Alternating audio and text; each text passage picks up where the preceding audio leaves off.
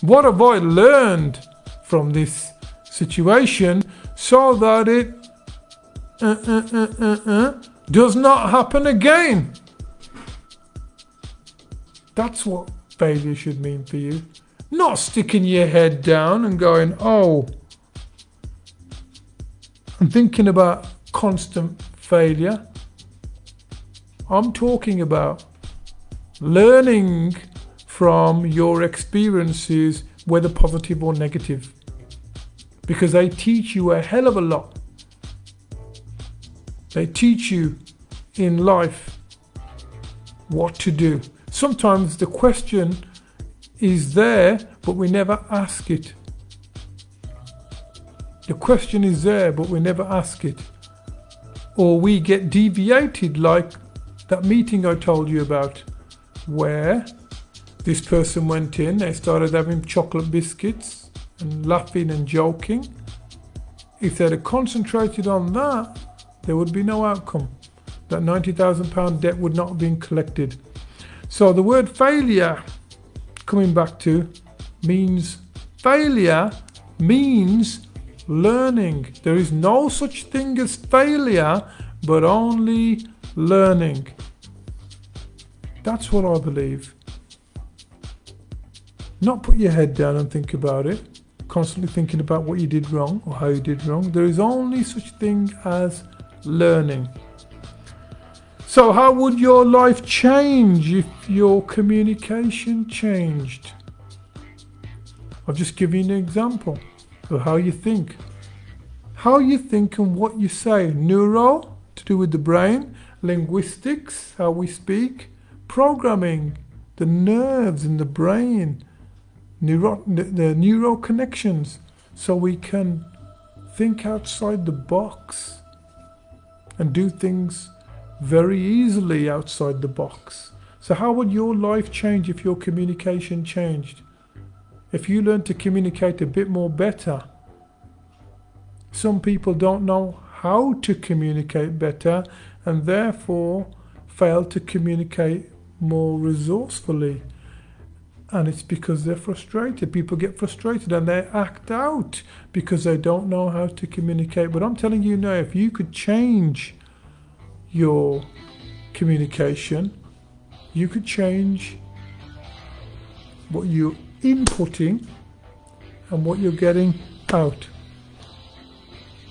So your input of communication internally, what comes out externally, will change the quality of your life. What won't happen if your communication changes? Bit of a linguistic pattern here. What won't happen if your communication changes? For the better, not for the worse. Asking the right questions for the better, not for the worse. Why should you learn to master communication? Why should you learn to master good communication? What prevents you from developing masterful communication? What is preventing you right now from getting some really good personal development? What is preventing you in becoming proficient? You go to any professional and you will find. If you go to any accomplished champion or any accomplished professional and you watch what they do, and I'll tell you one thing now, you don't become a champion just by watching people or by eating pizzas and watching kung fu movies. See, I remember one time a person said to me, I watch, my version of training would be watching kung fu movies, drinking a can of beer and eating pizzas. That isn't going to make you proficient in martial arts, is it? Or in training, is it? Or in physical training? What do you need to do? You need to actively participate. So whatever you're trying to improve, you've got to look to practice what you want to improve. Don't you want to become a better communicator? Don't you want to lead your teams more efficiently? Do you get nervous sometimes when you talk in front of a group? What do you say to yourself on the inside when the group is in front of you? How can you become more effective in reaching and influencing people? How can you do that?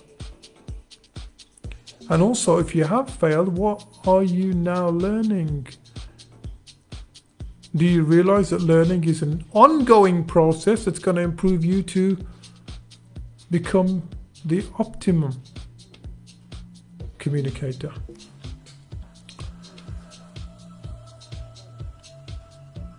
Are you the best version of you? That's my conversation with you. Are you the best version of you, or could you be better? I don't think I'm the best version of me. I think I can be even better, and I think it's an ongoing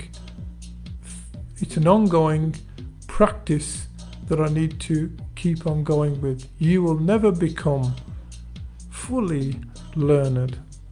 What could you improve right now? Maybe your job hunting skills. Maybe you're wanting to become more ambitious to provide for your family. What could you improve right now? Maybe you want to be a better martial artist. What could you improve, and how are you going to improve it? Maybe you've got a health issue. What could you improve? How are you going to improve it? Maybe you're looking to lose a little bit of weight. How could you improve that scenario? What could you do right now? Just some thoughtful questions there for you. All right, now before I wrap up, I'm going to go through a little bit of information with you, and then we're going to wrap up after this. Okay, so Neuro-Linguistic Programming is all about motivating yourself and others. Yes, you heard it right, motivating yourself and others. That means you first. In order for you to motivate someone, you've got to be motivated. If you look at someone and they've got no energy whatsoever, what do? You look at them and they look at you, and if you're half asleep, or you're like a wet lettuce, are they going to be motivated? Are they? Well, the answer to that question is no, they're not. So you got to have something about yourself. If you're telling me you're a motivator, if you're coming on an interview and you're speaking to me and you're telling me and you're looking to work for my team, and you say to me, I'm a motivator, and you go, I'm a motivator, that's not going to sell it to me. What kind of tone are you using? Are you a motivator? You got to learn to motivate from the inside out. Then you can motivate others. And I'm telling you now, the best motivators are not the ones that have gone to university. So despite having gone to university, it won't make you a motivator. It'll give you some intellectual knowledge, but do you know how to practice with it? All right, so the art of NLP is all about motivating yourself and others, communicating effectively, think positively, creating actions to make a difference. Creating actions to make a difference. Now, these guys that created this system looked at some of the best communicators in the world, and they studied them, and they studied how easily they communicated. They studied how effective they were. They studied tapes and tapes and tapes of people. You see, you only need to get better. You only need to see someone and model yourself on that someone and see how they are doing so good. What are they doing? And you copy what they do, and you find that you'll get similar results. That's what this is all about. So neuroscience, learn it.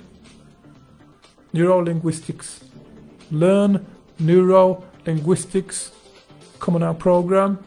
Attend the session. I know we do this online, but if you want to do it with us on session, feel free to connect with myself. So I want to thank you very much for listening in today.